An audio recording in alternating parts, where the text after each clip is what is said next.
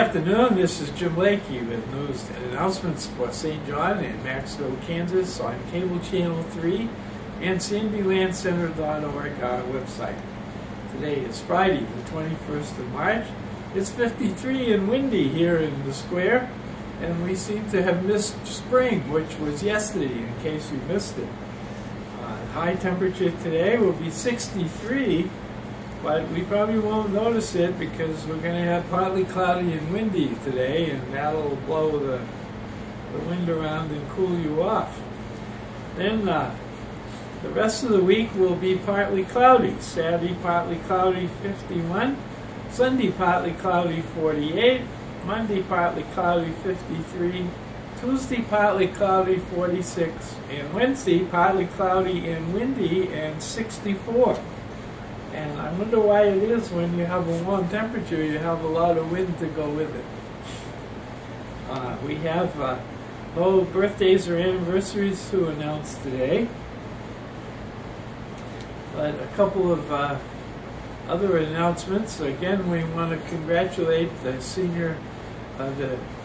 John Tiger men and their winning of the state championship in basketball. That's quite an event, and everyone in town is very proud. Also, the City Council meeting will be broadcast after the news today, so if you're listening at 6:30, stay tuned for the City Council meeting by delayed broadcast. Then we have just a few announcements. On March 28th, the Recreation Commission is taking a trip to the Pratt Fish Hatchery and Education Center. And it's quite a place. They have all sorts of fish there. And they're having lunch at the Uptown Cafe in Pratt. And the trip is $20, which includes the meal and the transportation. So that looks like a good thing on Friday the 28th.